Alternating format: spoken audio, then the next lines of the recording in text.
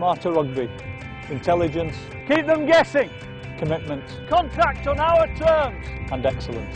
Just play rugby after that. Well done.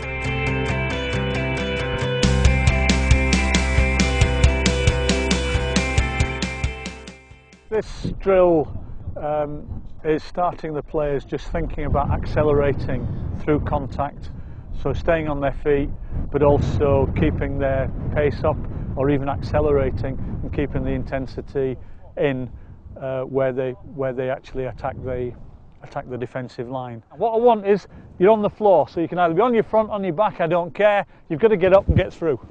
Okay, so this is you, back of a rock, whatever. Okay, just that's it, just up and away. Good, good. Right, keep that, good height, that's it. Good.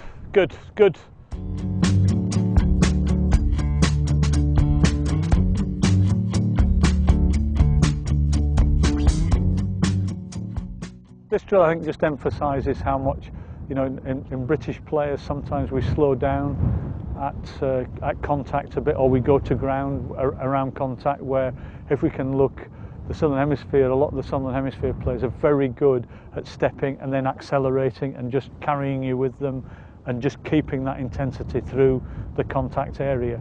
I said this is what we're not good at, is we'll run 100 miles an hour here, and then when we start to get here sometimes we'll slow up a bit.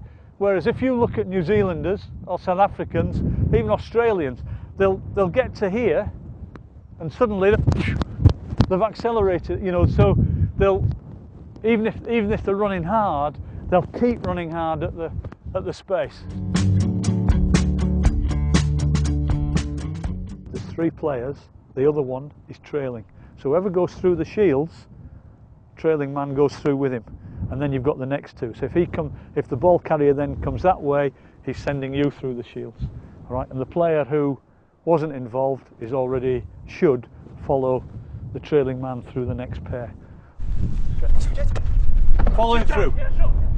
Following through. Good. And you're there. Well done.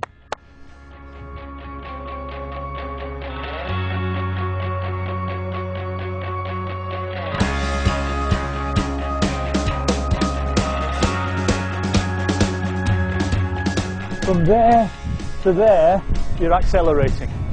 Okay, so you're making this is where the real energy is, just in this space here.